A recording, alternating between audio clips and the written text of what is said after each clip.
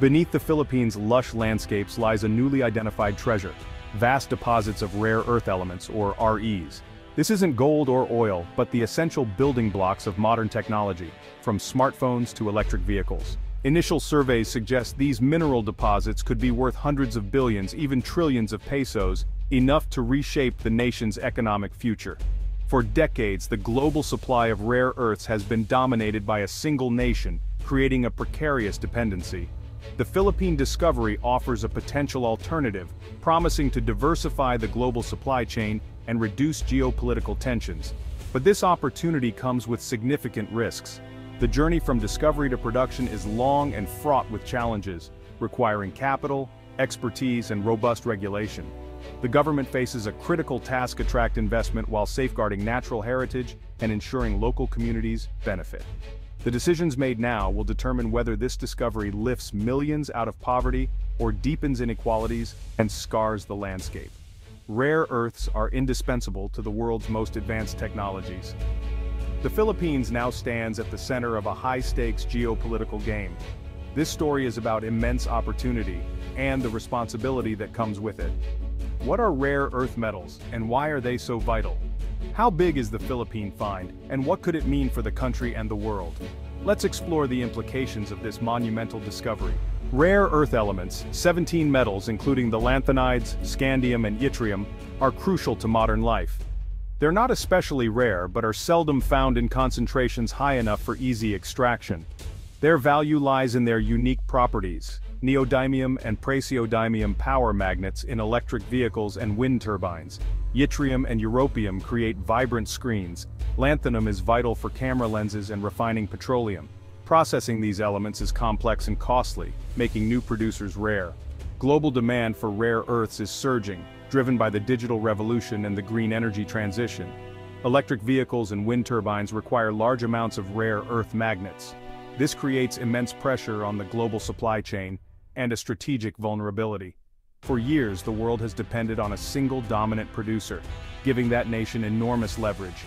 Any disruption, political or economic, could cripple industries worldwide. That's why new, viable deposits like those in the Philippines are of global strategic importance. The world needs alternatives to ensure the future of technology and clean energy. The Philippine discovery could be a game changer, but what exactly has been found?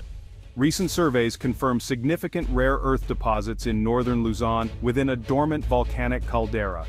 Initial estimates suggest several million metric tons of rare earth oxides, placing the Philippines among the world's top unexploited reserves. The value? Over $800 billion, possibly exceeding $1 trillion as demand grows. This could fundamentally alter the nation's economic trajectory. Notably, the deposit is rich in heavy rare earths like dysprosium and terbium, critical for defense and high-tech industries, and in short, global supply. The site is highly attractive to international mining companies and governments seeking secure supply chains. But potential is not reality. Moving from discovery to production will take years, requiring technical expertise, investment, and infrastructure. The terrain is challenging, and the Philippines lacks domestic refining capacity. Unlocking this treasure will demand foreign partnerships and technological know-how. The road ahead is long, but the prize could be transformative. How does this fit into the global rare earths market? The rare earth market is dominated by China, which controls over 60% of mining and nearly 90% of processing. Even rare earths mined elsewhere are often sent to China for refining, giving Beijing immense control over global supply. This strategic dependency alarms the US, EU, and Japan, who rely on Chinese rare earths for high-tech and defense industries. Past export restrictions have sent shockwaves through global supply chains. As demand for rare earths is set to double by 2035, driven by electric vehicles and wind power, the search for new sources is urgent. The Philippine discovery arrives at a critical moment. A large-scale source in a country with Western ties is of enormous strategic interest. It offers a chance to diversify supply and build more resilient global technology chains. For the US and its allies, supporting Philippine development could be key to securing critical materials. The Philippines now holds a powerful card in the global geopolitical game, but can it become a true player? If the Philippines can develop its rare earth resources, it could become a major new supplier, breaking the current monopoly. This would attract investment from countries like the US, Japan, and South Korea, not just in mining but in processing and manufacturing. However, the Philippines faces a steep learning curve, lacking advanced refining technology and expertise. Building this capacity will require strategic partnerships and a stable investment climate. The nation's location in the South China Sea adds geopolitical complexity, drawing attention from both allies and rivals. The government must navigate these waters with care, balancing opportunity and risk. The country faces a choice: export raw ore for quick gains, or build a fully integrated mine-to-magnet industry for long-term value. The latter is challenging but offers greater economic development and technological advancement. The path chosen will shape the nation's future for decades. The stakes are high, not just for the Philippines but for the global supply chain. Can the country seize this moment? The answer will depend on how it manages the economic windfall. A developed rare earth industry could generate billions in annual exports, boost GDP, and fund infrastructure. The government could establish a sovereign wealth fund to ensure long-term benefits for all Filipinos. Beyond revenues, the industry would create thousands of skilled jobs and foster a new high-tech sector. This could spur growth in other industries and raise the nation's skill level. But history warns of the resource curse, where sudden wealth leads to corruption, inequality, and economic instability. The government must ensure transparent, accountable governance to avoid this fate. Policies should promote inclusive growth, invest in education, and direct revenues to affected communities. Royalty sharing and community development funds can help distribute benefits fairly. The challenge is to turn this discovery into a genuine blessing, not a curse. The right choices now will determine the nation's future. Can the Philippines avoid the pitfalls that have trapped others? Only with vigilance and vision. Rare earth mining is notoriously damaging, causing deforestation, habitat loss, and pollution. The Luzon region is rich in biodiversity. Large-scale mining could threaten delicate ecosystems and endangered species. Mining generates massive waste, and improper management risks contaminating soil and water.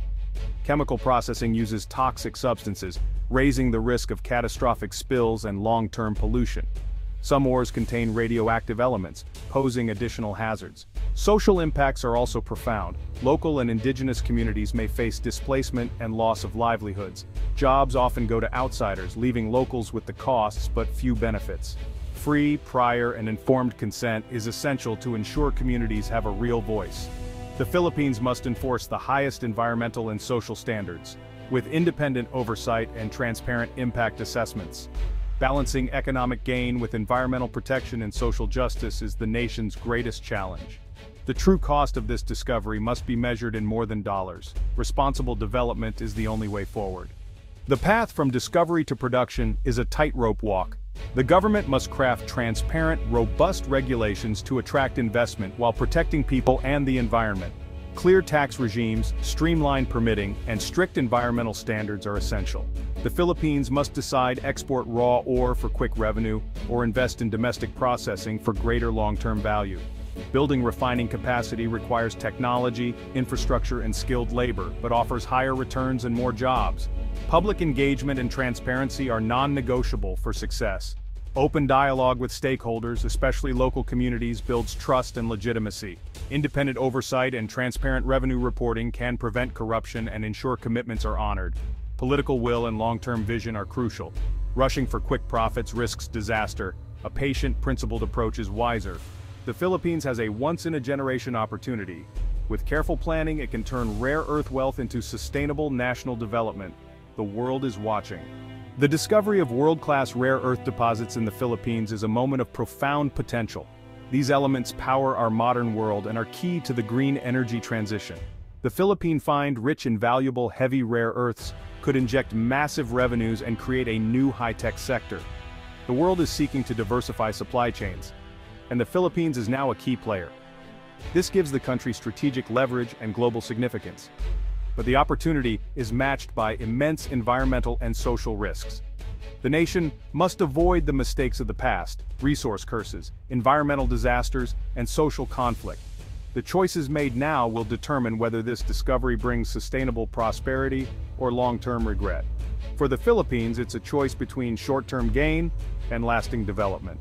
For the world, it's a chance to build a more secure and equitable supply chain. The question remains: can the Philippines set a new global standard for responsible resource development?